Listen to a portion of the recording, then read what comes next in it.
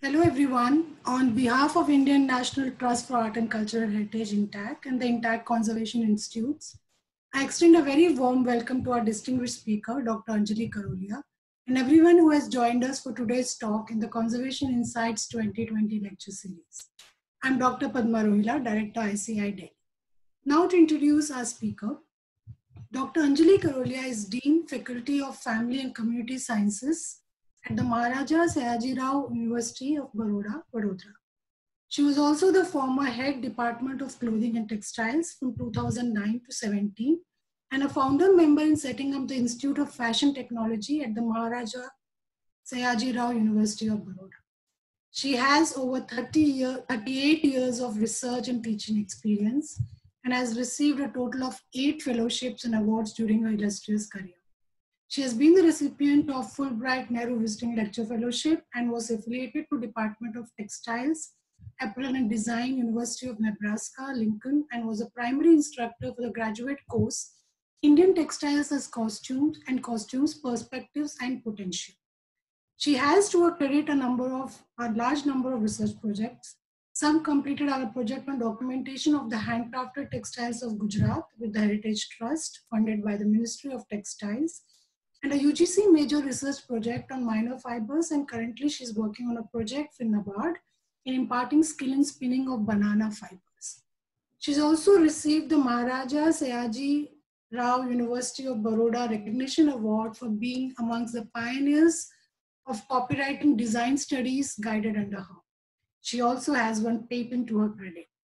She is a member of many professional organizations like Textile Society of America, American Association of Chemists and Colorists, Indian Science Congress, Textile Association of India, etc. She has authored a 2-volume book titled Traditional Indian Handcrafted Textiles, History, Techniques, Processes, and Designs. She has traveled widely and delivered a number of talks, presented a number of papers, and held exhibitions in different forums, conferences, museums in India and abroad. She has guided over 10 PhDs and 45 master student dissertations and has over 75 research papers published in international and national research journals.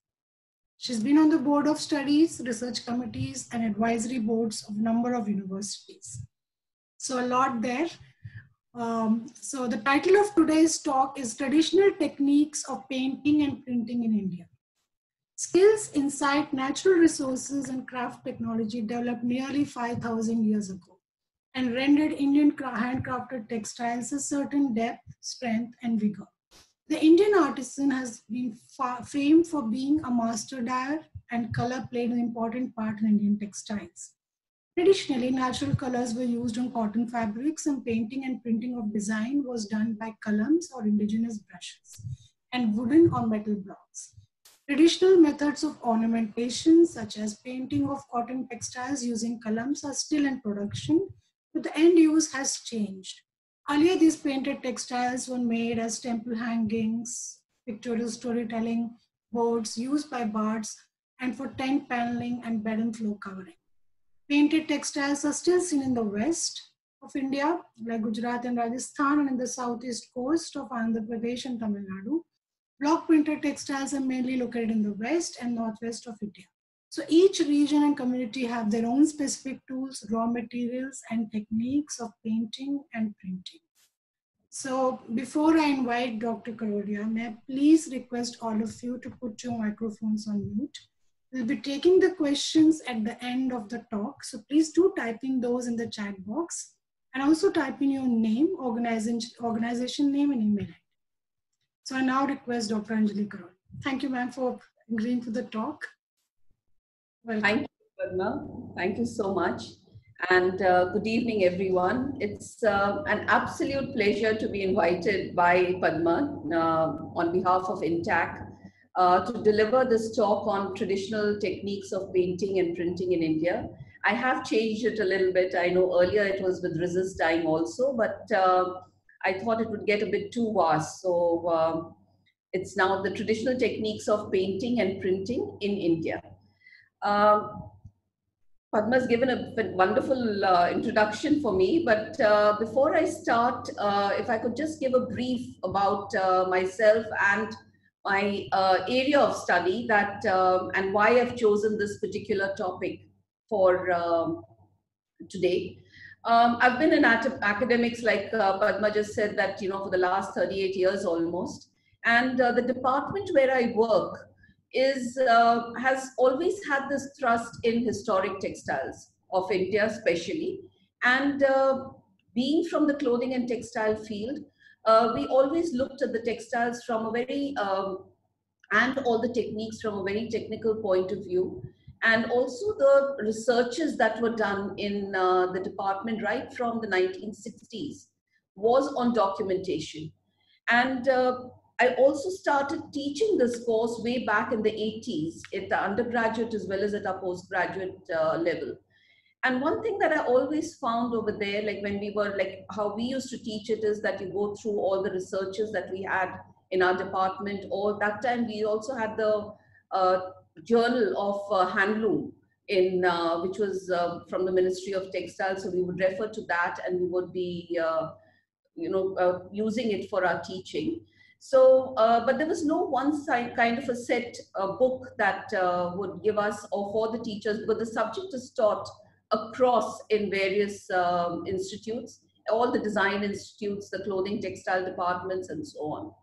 And so I just thought about almost 15, 20 years back that let's put all these things together under a kind of a comprehensive kind of a book, which I finally, after I think almost, just one second, I think there is some problem in, okay. So this is the book that basically came out last year on traditional Indian handcrafted textiles. It's in 2 volumes. The first one being on the painted, printed, and the resist dyeing styles, and the second one on the woven, which was published by Nyogi. And here, basically, what it is nothing. It's basically showcasing all our traditional handcrafted textiles from various regions in India. And the main things that go with it are analyzing the techniques of dyeing traditions, printing, painting, weaving, and so on, and understanding how every region is different and how they have their own specifics. Because now if you go into the textiles that we find now, because of commercialization, because of which is right, because they need a market if they have to survive. And there is a mix between, and we've seen that in a number of earlier, like even what we see in the market, like a person from the West would be using a kind of a motif in the East would be using some kind of motifs that have penetrated into the West of the country, and so on and so forth, even weaving styles, printing styles, and so on. So there is a kind of a mix to these. So this basically was trying to keep, to understand what the styles were in the regions, specifically from where they came. So this particular talk, this particular work, could also be useful because I am talking in a platform which is INTACH, which I thought that could also be useful for people who are on the audience that we have today, who are with museum studies, who are with documentation in various museums of the textile crafts, to identify the various textiles, to identify how these particular, means whether it's a modern printed, whether it's a resist printed, whether it's a pigment. So these are some of the terms that we would be coming across today. So to start now with my talk for today,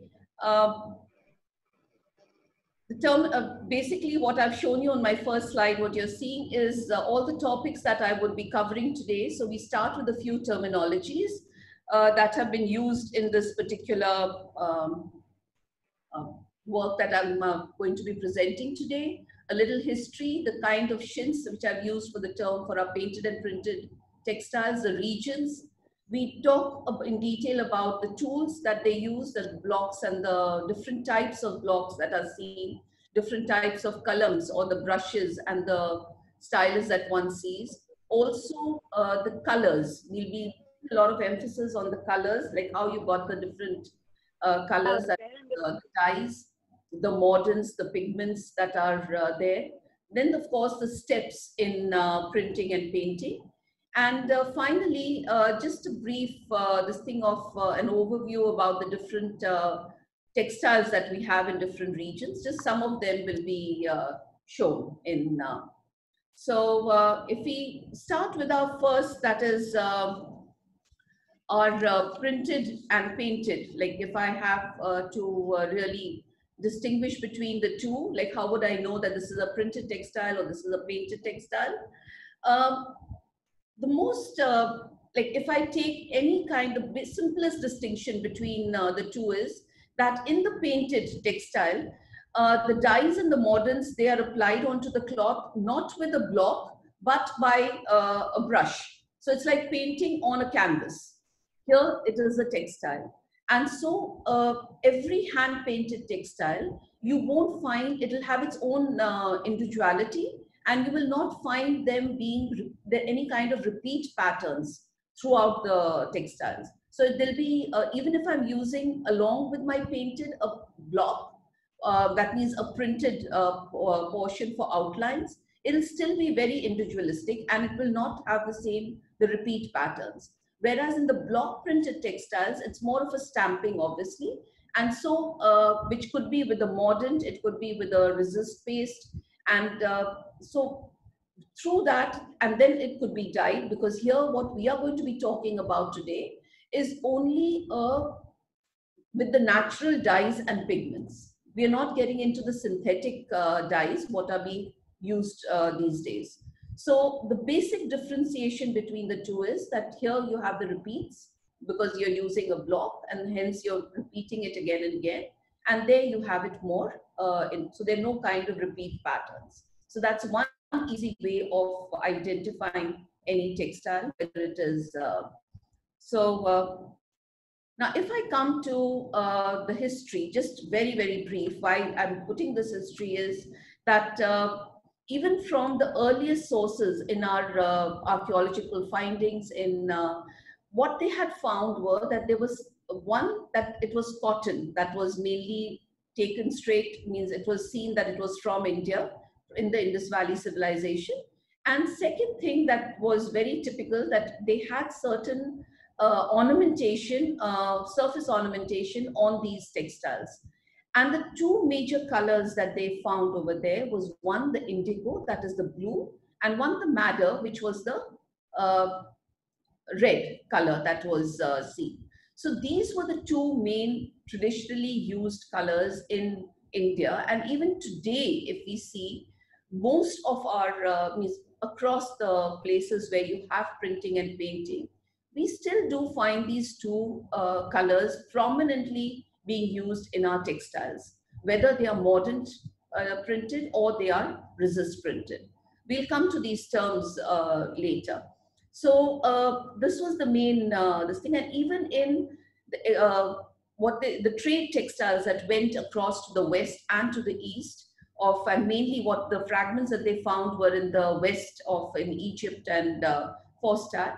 Even there, it was a similar that they had cotton and largely in these two colors, red and blue. So that is one what we need to, this thing, that we have had this particular tradition of indigo as well as the madder from centuries. That was,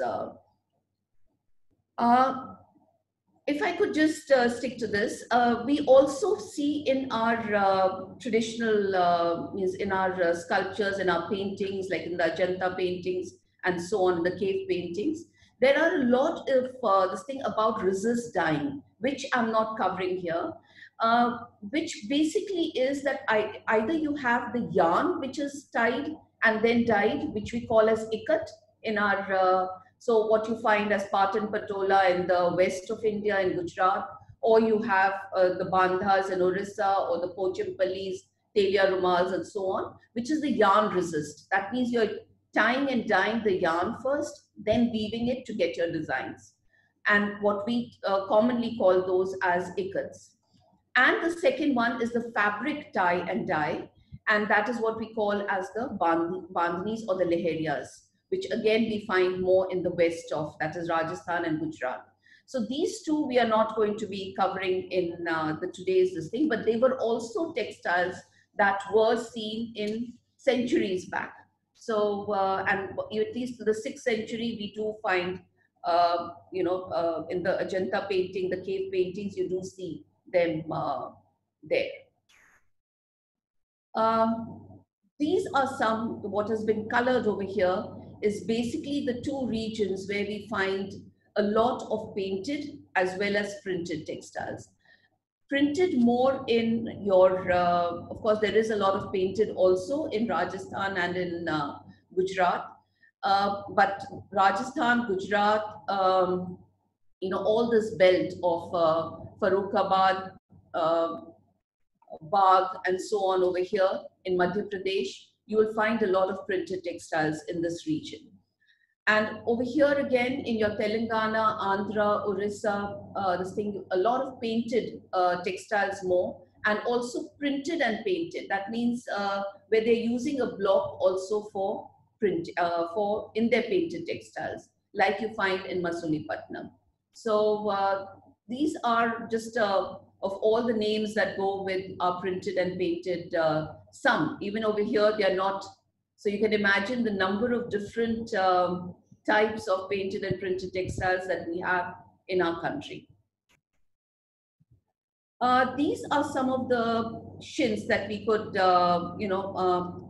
like 4 main types that were done in traditionally in our country. One was mainly for the locals, that is, all your different, like even your Azraks or your Nandana prints, or whether it is your Balotra prints, Bagru and so on, they were mainly for the local population. And what we see is that the ones which were for the local indigenous population, they are the ones that have survived the best. And they're still going on because the population or the society, people are still, some, of course, they've moved the same prints. Now you find them in synthetic fabrics, you find them with screen printing and so on. But the motifs, those are still there. You can find the prints similar in these kind of, so one you had for the local market, one you had for the exports. One very typical example of the exports, apart from the painted textiles of Masulipattnam and which went from there, was a Saudagiri print that you found in, which was mainly for your export to the Southeast Asia. And the main thing with the export prints were, or painted textiles were, that they would take their designs from the requirements of the market where they were sending it. So they were not necessarily the designs which you would find typically in the subcontinent here.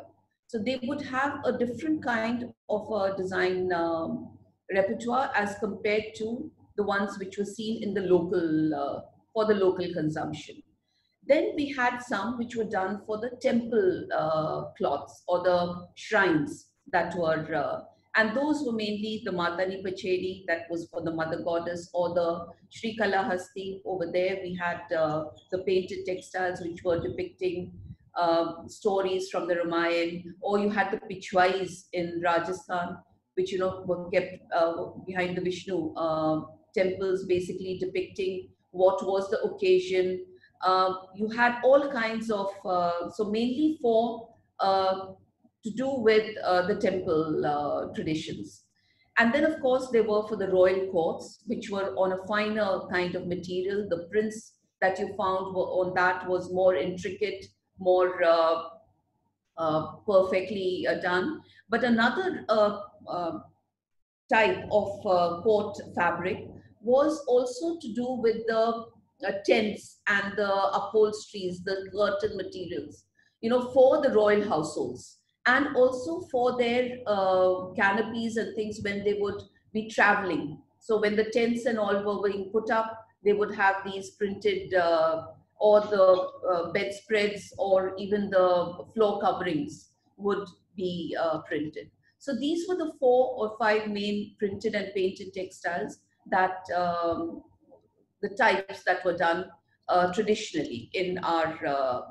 Now, of course, all these are used in for other end users, and we find them coming in for dress materials, saris, um, odnis, and all, of course, yardages that are being made, um, even your linen and stuff like that. So, and of course, the traditional, sometimes they're not using the traditional techniques that. Now we come to the type of tools that are basically used. The main tool in printing, of course, is your block. Block plays the most important tool that is there for printing. And even in the blocks, you have a number of different types of blocks that were used, depending upon, again, the end result of your, means what is it that you, what kind of a design did you want, and what kind of a resist were you using, what kind of a paste were you using, and the viscosity of the paste, and all that played a part in what type of a material you would use for your blocks. The most common ones are, of course, the wooden blocks that you would see over here. The first one that I've this thing, where you have the outline and the filling. We'll talk about the outline. Like if I have an outline, then I call it as a rake block. If I have the filling inside in the west of India and north of India, they would call it as the datta or the filling block. And if it's a background, they would call it as the gut block. So now this blocks also would vary. Then this is an interesting, this is basically for your khadi printing, which is a brass kind of a mold. What you see is, like if I see the smaller one over here, the round one, this is a brass mold. And behind that, they fill in the khadi or the adhesive that is used for your rogan that we use for the tinsel printing or the khadi printing is filled inside this mold. It's something like, you know, what you use for your chaklis and sevaiya and all the molds that you have. So you fill it up in that. And then with this piston or with this kind of a plunger inside, you take out the required amount and you print it onto your fabric. And through that, after that, the either the gold or the silver powder is sprinkled on it to get your khadi. Then we had the nail blocks. This was mainly used where you wanted the print of just dots that were seen. And there's this mud printing that is quite common, was quite common. Now, of course, it's not done anymore, but it was next to Baroda, where they would have these textiles with just the dotted design. Means it would look like a bandhani, but it was in black and red. So, you know, the resist paste, which was made with mud, was printed with these the nail blocks. Then, of course, the cast metal blocks were there. This was found a lot in the finer prints, where you wanted very fine outlines, finer designs, smaller designs, seen a lot in the north, means in Uttar Pradesh and that part. And these blocks were the metal. Of course, they lasted much longer, and you got very fine kind of prints from it. These blocks are mainly for your wax. Where the wax resist, that means your batik. That is, and these would also be seen in the Southeast Asia, where you have these kind of blocks, even in the metal blocks. But they were a little different as compared to the metal. Over here, if you see that it has, the designs are very different and they're engraved inside. Here they have there's no background to it because the wax otherwise would stick to the back of the metal. And here this is a combination of your wood and your metal. So these little dots that you're seeing inside, the finer ones, these are with metal, and the rest of it is in wood.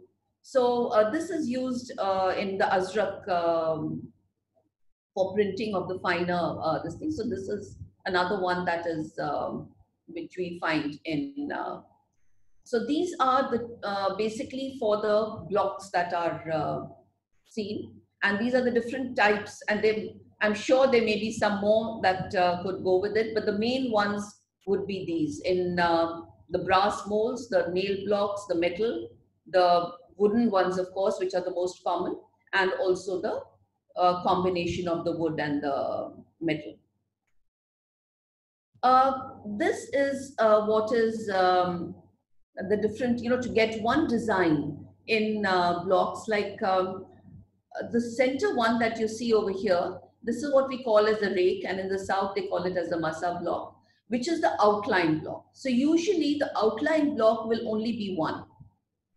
Then you would have the filling blocks. That means the color that would go inside this flower. So the outline of the flower would be with the center block, and the ones which you're filling in would be from the from this particular block here. Now this could be in a number of datta blocks could be there, because I might want the flower petals to be in red. I might want the things to be in the leaves to be in green. So depending upon the number of colors that I'm using, I would be having those many of my datta blocks. And this particular block will be for the background. So the background of it, and if you notice that these two blocks will be the opposite. Here, the design that I want will be engraved. I mean, it will be protruding out, and there it will be in the opposite. So the background gets colored with this, and that's what we call as the gar of the. So basically, your whole design that is there will be done through these blocks, and depending upon the kind of or the number of colors and the intricacies of the blocks would change for that. So every place that would be, they would have, depending upon their designs, they would be making the blocks in that place. Some places you'll find the blocks being bigger. Usually the block size will be between 4 to 6 inches, and or in some places it would be bigger. So again, that variation you will find in different, and that variation is because of the kind of designs and the kind of treatments that they're doing for getting that particular, the number of colors, the number of this other outlines, the intricacy, and so on. These are some of the kalams that they use in, now here in Srikalahasti, basically, and in Masulipattnam. Masulipattnam will be a combination of a block as well as your kalams. So these are basically for the resist that they use in the south over there is mainly to do with your wax. And these are some of the brushes that are seen. And this, of course, is a real, this is a diagrammatic diagram for it. And this is what you have of your actual kalam. Now, this one that you find over here is mainly for your outline, means, for drawing and sketching. So this is like your pencil or your pen that you're drawing with. And these would be mainly where, or even for your filling up of certain mordants, they would use this. And this would be mainly for your wax and for your even mordant filling and so on. But mainly for wax resist that they would. And these are the brushes which are made from the end of twigs, and which are used for filling up of the colors in for wherever the mordants are required, or even here they even have the indigo dyeing, indigo color, that is your blue color, directly filled up into your. This could be used for those. Then, of course, we come to, before we take off with the whole process, just to understand that the raw material as far as your pigments and dyes go, the main, like I told you, the traditional, this thing was mainly to do with your indigo and your madder. These were the two dyes that were used. And along with that, not with indigo, but with madder, you had various mordants that went with it. And in indigo, it was mainly to do with over dyeing that they used to get either your greens or your yellows and so on.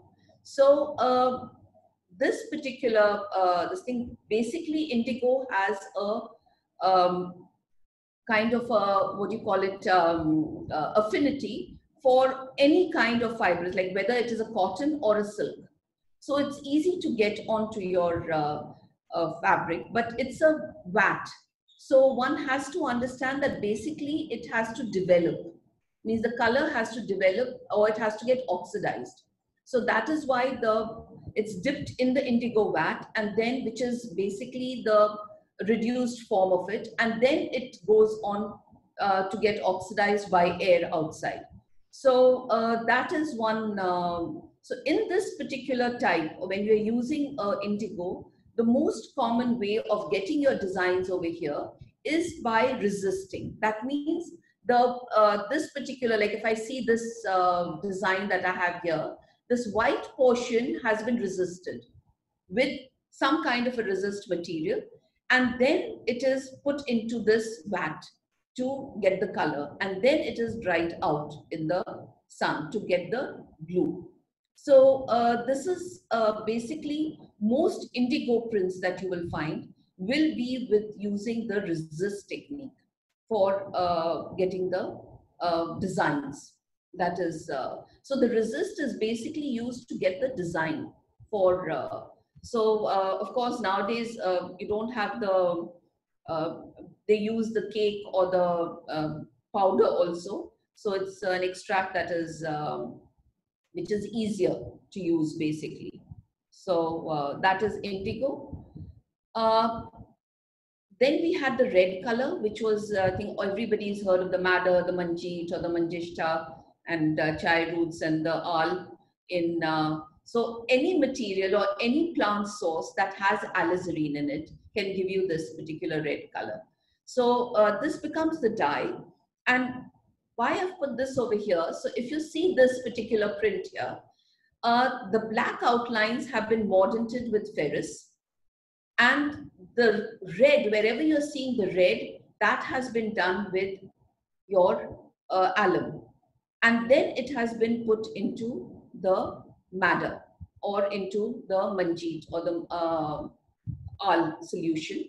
And this then, wherever you have put the mordant, you will get your color.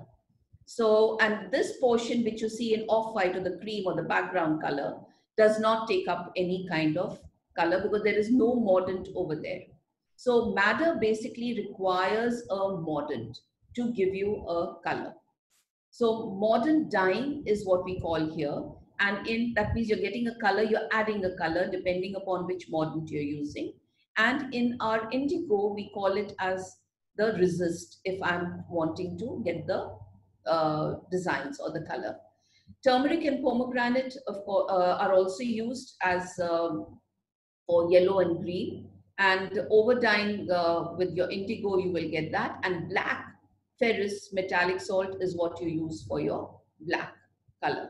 So these could be some of the other, and these are the typical colors that you will find in, now the maroon can be changed, we'll come to that. It can be changed according to, by adding a little bit of ferrous to it. So this is just to make it exactly what I've just explained and I've just spoken of, is that you could do this mordanting by either printing or by painting. That means either with a block or with a color or with a brush. And this is how you would first get, this is where the alum has been. And once I put it into the madder, this lines that you see here get converted to the red one. Same way over here, we have a similar kind with the iron. So basically, this is the way it is colored. So in this whole, okay, let's just finish with the natural pigments first. Another way of getting what we call as the direct way of printing is, or painting, is with your pigments. Pigments are basically any kind of insoluble. Yeah. Okay. Am I clear? Am I audible to everyone? Yeah, please carry on. It's clear. So basically these are from natural sources. It could be from any metallic oxides, it could be from your minerals that you have, it could be from insects, it could come from certain plants, marine species, any of these, you could get these colors. And basically what they do here is that you have to be making a kind of a rogan or a localized adhesive on in which these colors are mixed, and then they are painted onto your, it's like what we have nowadays in the market, like your acrylic paints. So you can directly use that. And here, if you see in the lower one, this is the rogan printing, which they do with a stylus. It's a metal rod, and with that they get these kind of, and this one is a phad, which is done with a normal brush and a kalam over here. So these are printed directly, and we call these as pigments. So you have the direct method of getting it, you have the mordanted method of getting it, you have the resist technique of getting it. That means you could be resisting a particular area with any kind of a resist material, which could be from mud, it could be from any different sources, and but something that is going to resist that particular area. Or you could have what we looked at in the curry, that is a resin or an adhesive technique in which you either can mix, if I want a colored curry, or else I could put my gold and silver powder on it, which gives me the gold and silver curry. So these are the four main methods by which I can get my printed or painted textiles for surface ornamentation on my cotton woven fabric. So these are the main. So when I look at any textile, looking at the way the colors that are there, the kind of uh, you know also looking at the back of the color, like if I have the resin or the adhesive one, or even if I have the pigment, the direct one through pigment, I won't be able to see that on the reverse side. So even by looking at it from the reverse side, one will be able to see whether it has been resisted, or whether it has been directly printed or painted, or whether it is a resin or an adhesive. So you will be able to, like if you understand the techniques, you would be able to, now in the direct, like I told you initially, that you could even do your indigo direct by, like that's what they're doing in srikalahasti and all, directly painting with indigo. So that, because they're not using the traditional, the plant source, it's already processed, the indigo, this thing, and then they are using it. Okay. So these are the techniques of the process that you have: direct, mordant, resist, and of course your thick or the adhesive technique, or the thick resin, that is the rogan that you can. And when it comes to the simple steps that you have in, again over here, there's a lot of similarity that you will find in your steps, or the way the printing and the painting is done. The number of steps that you will find in your drying, washing, resisting, and dyeing, that may change again depending upon the number of colors and the kind of design that you want. So some of them are more intricate. Like if I go to Azrak, they would have about 14 steps that go into it before they can actually get the color, or minimum at least 10 they would require to get the design. If I even in your Masulipattnam, or in your, depending upon how many colors there are, and more the number of colors, the more the number of resisting and mordanting, I would have to increase the number of steps. But generally, if I look at means all these techniques that we find in India, they have a certain similarity again, mainly because of, again, as I mentioned earlier, the raw material that we are using is cotton. The dyes are mainly to do with our natural dyes, and over here mainly having your indigo and madder and some combinations in that. So means the mordants would change in some of them, or there is over dyeing of different materials on it. So that may vary. But the basic steps that we follow are the first one always, because if it is cotton, you have to, the first thing in your dyeing printing that one needs to do is to scour it and bleach it. That means remove all the kind of impurities, waxes, oils, anything that has come into it, because you need it to be more absorbent. And you need, and the color needs to be white, as white as possible, before we can start the further treatments. The second step is your pre-treatment that is given to cotton, and mainly what we call it as the Harda treatment or the myrobalan, and that is your pre-mordanting. Again, over here you have different ingredients that go into it, but again, the ingredients are very region specific but similar.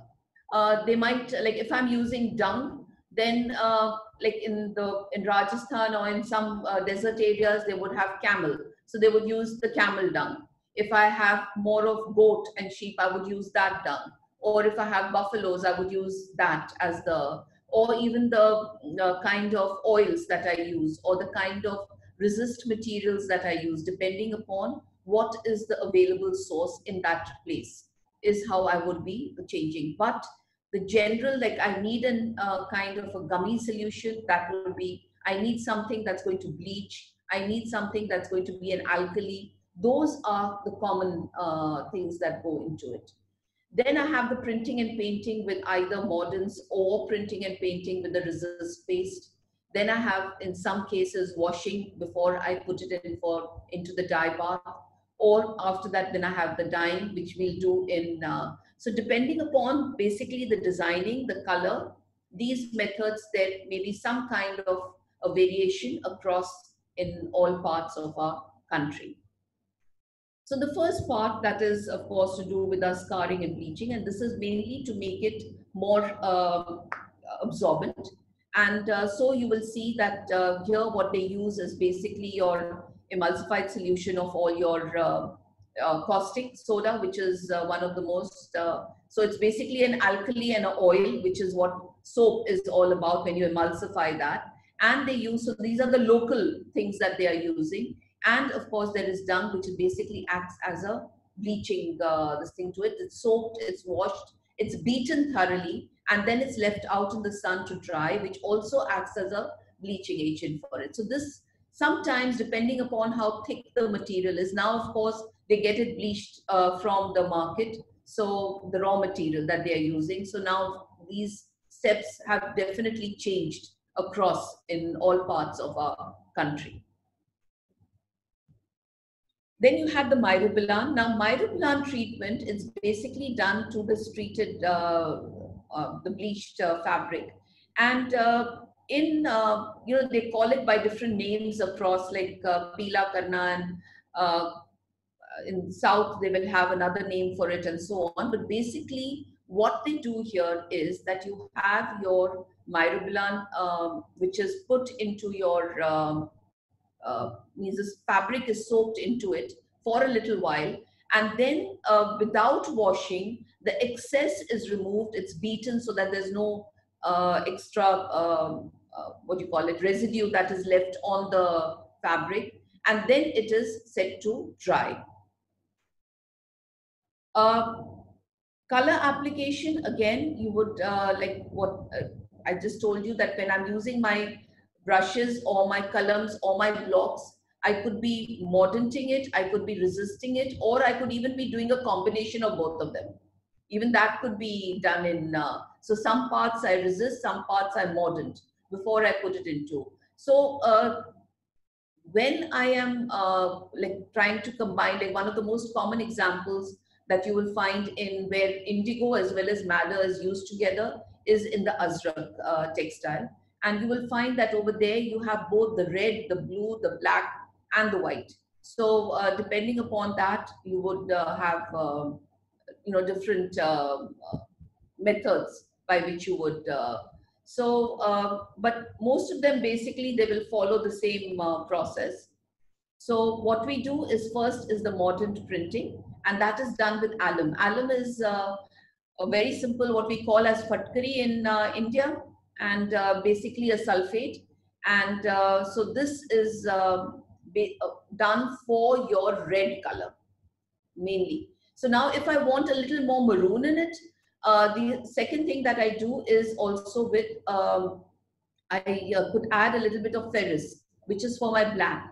If so it will depend upon what shades. I can do shading with it depending upon how much and how I use my uh, mordant for this.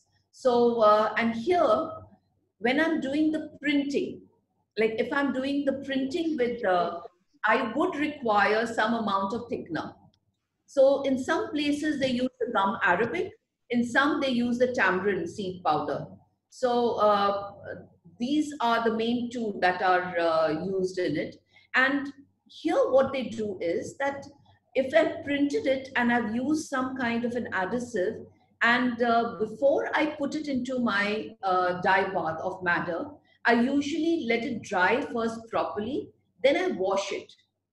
But because this adhesive could come in the way of giving me a good color. So, you know, it could give a muddy kind of a brown if the adhesive is not removed properly.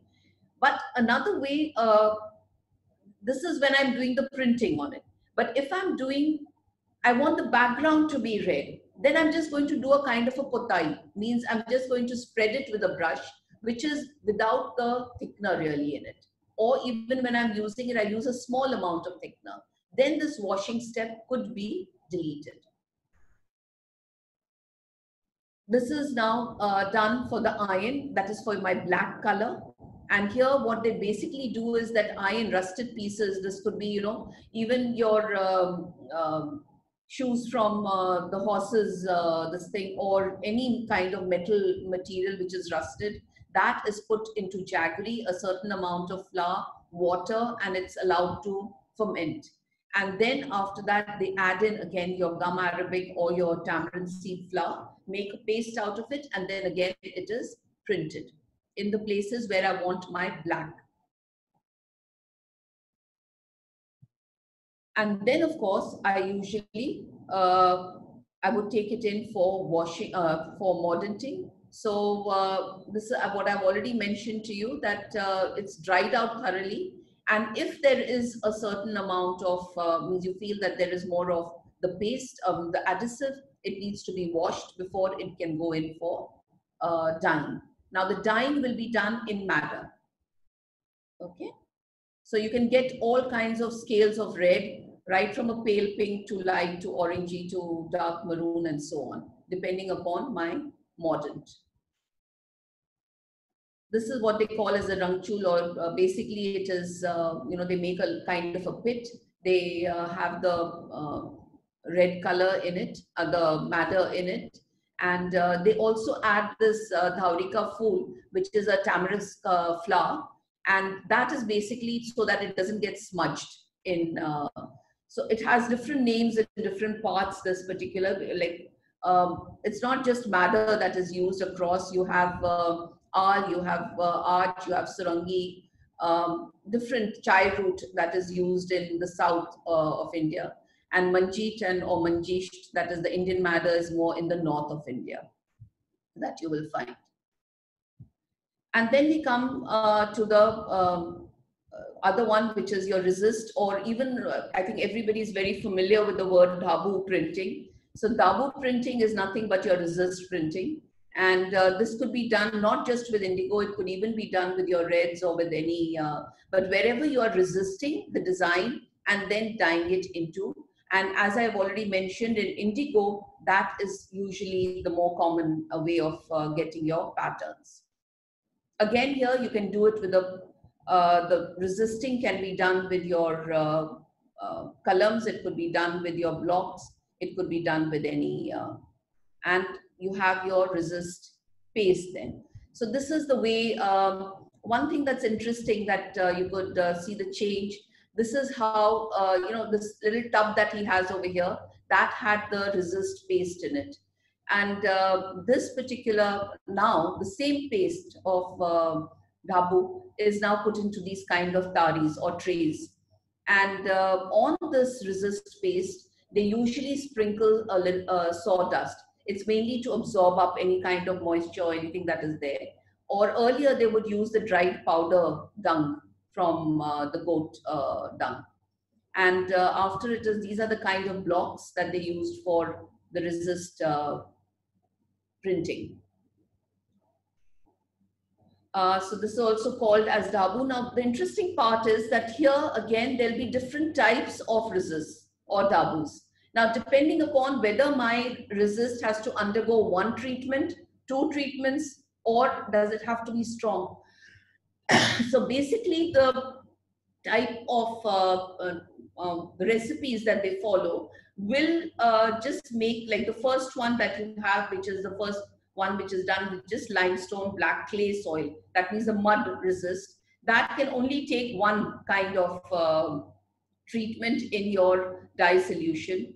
Another one which is more, it's got lime and gum which is mixed with it and kept overnight for resisting. That you can also, like a little more than one. And the strongest of the lot is what they call it with the guar beans. So that one can take a number of means it can undergo number of dyeing and washing before it can be taken off. So if I want some parts to be in white and I know I'm going to take it down through 3 different, what do you call them, treatments, then I would go by the stronger treatment or the dabu paste. Then of course it goes in for indigo dyeing, or it could even go for any other, but we are talking in terms of one we did with the madder and one over here, and then it is dried out thoroughly after, and after the indigo, first it is dried in the sun for the color to develop, and then it is taken for a wash where they will remove the resist also. The resist paste is also removed, but the color needs to develop first. That is a bit all the basic techniques that are used. Now, if I have, depending upon how many colors, what type of design, I would have different types of means the treatments. The interesting part over here is that you know, in a direct print, I know that this is the color that will go here, and this is what it will look like by directly putting it here. Whereas in these prints, you have to go backwards. You have to imagine what you are going to be. So if I need to get one, like if I have a motive and I see a color, this thing, I have to actually think back and make a complete this thing as to how I'll go about doing my printing. And that is something that our artisans are extremely good with. And even just looking at a print, they can immediately tell you. For us, it would take a whole lot of time and understand it and so on. But for them, it's like they know their recipes perfectly. Now I'm just going to be taking you through some of the different prints that we have and painted textiles that we have. This is the azrak, which I think has become extremely popular, and you'll find it across now, and everybody's. So here, basically, why it is so well, this thing is that there are 2 basic USBs of this particular textile. One is that it is resist as well as mordant. They're using both the techniques over here. And secondly, the designs that they have, they are in a geometric or in a, like with a little bit of floral this thing, but they're mirror images because they have a design which is printed on both sides also. So the traditional designs that they had, they were all mirror images of each other. So that is one, this thing that, and you will find them in a brilliant blue, brilliant red, and with white, very strong white. If you remember, initially I'd shown you one block which had those dotted with metal dots, and you can see those little dots over here, which would be the resist block for the, so that is like, that would be what is giving you the resist to, before it goes in for all the other colors. This was the nail block that I'd shown initially. And this now, of course, unfortunately, it is not seen in Means it's totally, means there is no production of this particular textile now in this region of Padra in Baroda. But these were the nail blocks, and this was only in your red and your black, and worn by one community here in the Rabaris. They would wear these odnis and also their ghagras. This was a textile that was for export, which I'd shown you initially also. And these would be totally, they had a very strong grid pattern and very fine grid pattern that would be seen over here. And this was mainly for the export, depending upon, they would give the designs over there, which were Rogan. This is what they do with the stylus, again seen in Kutch. And this actually looks like an embroidery, and mainly done on their ghagras, bedspreads. Now, of course, they're making more of these kind of wall hangings that you're seeing at the back over here. But this was not how the traditional, it was a very open and very simple kind of designs that they would use earlier. And it was like a replacement for the embroidered ghagras. So these would give the tribal communities there, it was a kind of a substitute for this is a khadi printing, which is done on silver over here. And this is done with those different, the blocks, not the blocks, but the molds rather of printing, which I'd shown earlier. But these were very popular, especially, again, this gave that raised kind of effect, and used a lot on, especially for the royal textiles, for their upholsteries, cushion covers, you know, any kind of spreads and so on. Bagh is from Madhya Pradesh, and here one very typical feature of this is that you have on a green background, they would have the maroon and the black. This is one typical thing with the Bagh prints. Now, of course, they have it in, but and also the Ambi motive or the mango motive was typical to their Balotra, a very local kind of this thing. But here again, their colors and their they have a lot of overdying, like in green, in yellow also they have used, and but it's mainly in stripes, simple patterns, not as fine as what you find in Azrak, but much simpler form of that. And but again, a lot of mordanting as well as resisting over here.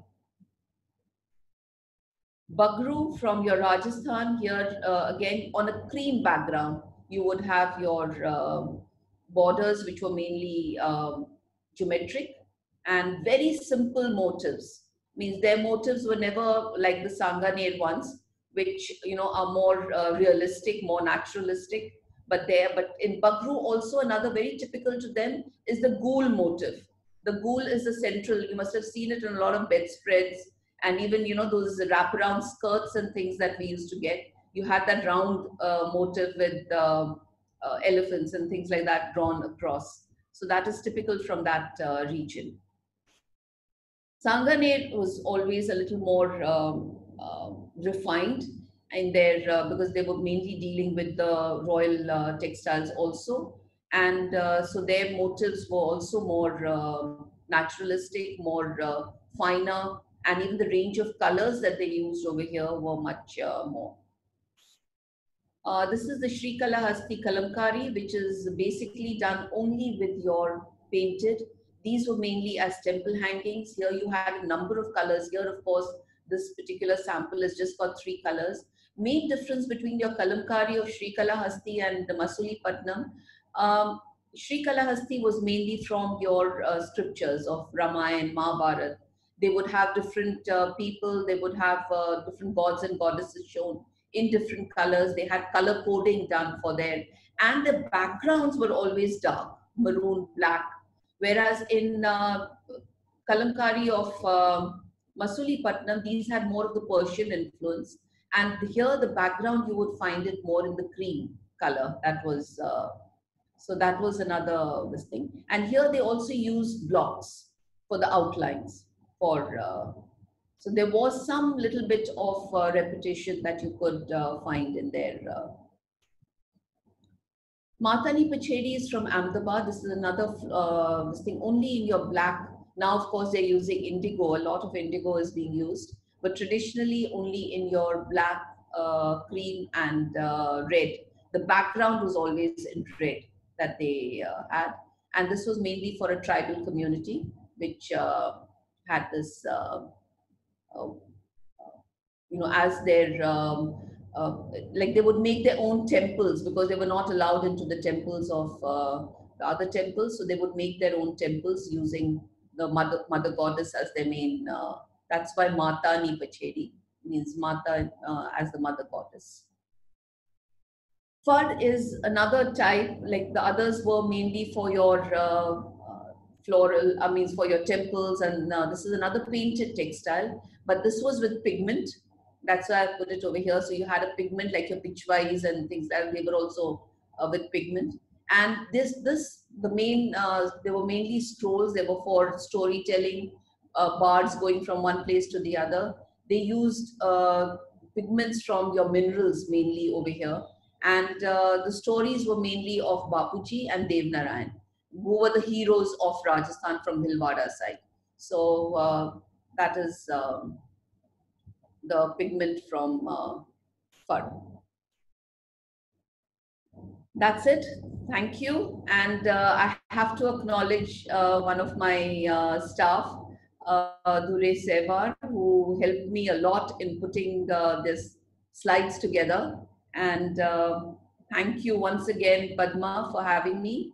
And now back to the audience, I suppose. Thank you so much. I think it was a very interesting talk and very well illustrated. I'm sure everybody enjoyed. I'm hoping there'll be a lot of questions too. So any questions? We do have one. Can we start with that? It said, may I request to kindly elaborate on how one can differentiate between direct, modern, resist, and adhesive printed textile when looking at the reverse side? How does one differentiate? Okay. See here, simply put, if I have an adhesive, I'm not going to get the print on the wrong side at all.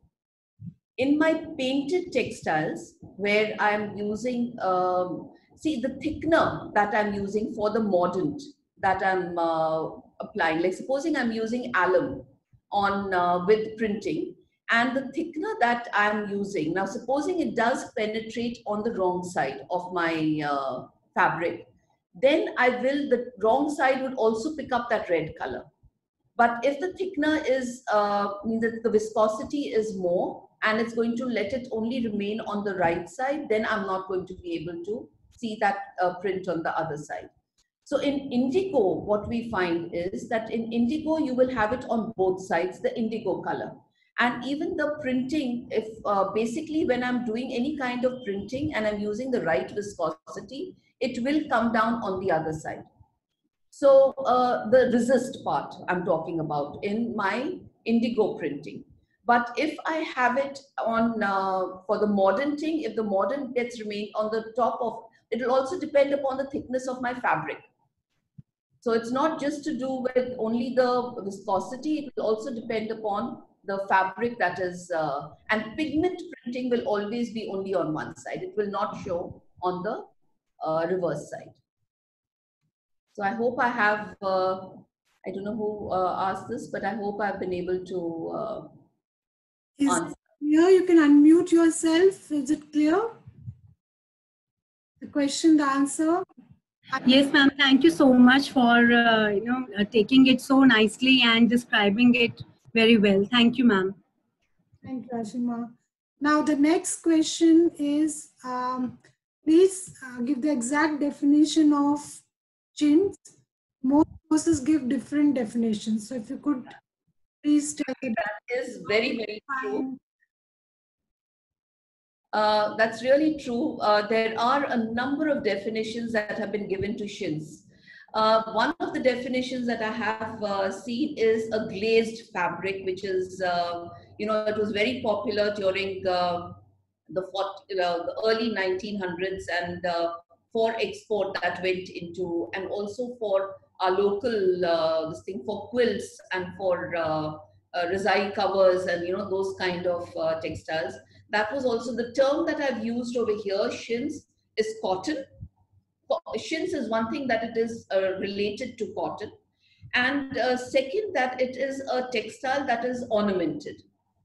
So the terminology and why I've called it as shins over here is mainly because of this. But you're right, there are a number of variations in this particular word, shins, and also in some they give it as that only the glazed materials are the cotton which was glazed or finished in that particular way. That is what was the shins. And with direct printing, means not using any of these other methods. Thank you. Any other questions? Because I don't see any in the chat box. Are there any other questions? I think the presentation was very clear. There were very few questions. Okay, we have a question from Anjali Jain. What are some of the resist materials used? Can the same resist material be used for different dyes? So is it different resist material for different dyes, or is it was a common resist material for all dyes? Different dyes, when we talk about, maybe I won't be able to, I know that when it comes to the synthetic dyes, we definitely do have different resist materials or different resins that we use for different, but as far as what is typically used across is gum arabica, or what they make as the rogan, which is to do with your castor oil, which is, it is heated and then it is made into this particular kind of adhesive.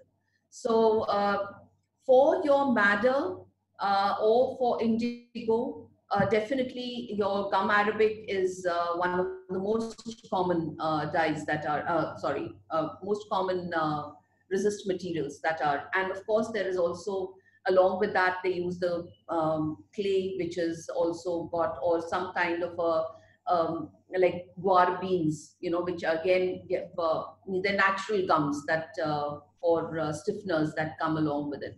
So that could be used to. Natural dyes, as far as madder, indigo, these go, definitely these are some of the common ones which you'll find across in used by all our artisans. And but with the others, one would have to see according to what their habit is. So any other questions? Okay. The next question is, any rough estimate of what percentage of organic cotton textiles are used by craftspeople today? I think the organic textiles are catching on now. And there are a few belts where I know that there are a few in Gujarat, Kutch area, where they're starting with the kala cotton, which is a local kind of cotton. They have a lot of organic cotton being grown even in the south. A lot of people, one of our own students who's working near a village over here where they've started growing organic cotton. So it is catching on, but how much of it exactly is being used, like if you want some numbers, I'm sorry, I wouldn't be able to give you those details, but definitely you get to hear a lot about organic cotton now. So basically without your pesticides and without your, Thank you. Any other question? Would anybody like to add something or ask? I don't see any in the chat box. So, no. I think thank you so very much. It's a very interesting talk. I think everybody's saying very informative. You can see in the chat boxes the kind of comments. So I think thank you everyone for joining. Thank you very much, Dr. Anjali Karolia. It was a very, very interesting talk. Very detailed. One got to see the tools, the techniques, everything was so visually very, very clear. So thank you very much. Thank you so much for having me. So it's a very different platform for me, but I enjoyed it. Thank you so much. You did wonderfully. You did one. The presentation was very nice. And thank you everyone for joining us. I would also like to thank my team for the registration and uploading. Sushant, Marinesh, Feria, thank you very much. Thank you everyone for helping me. Thank you then. Bye. See you.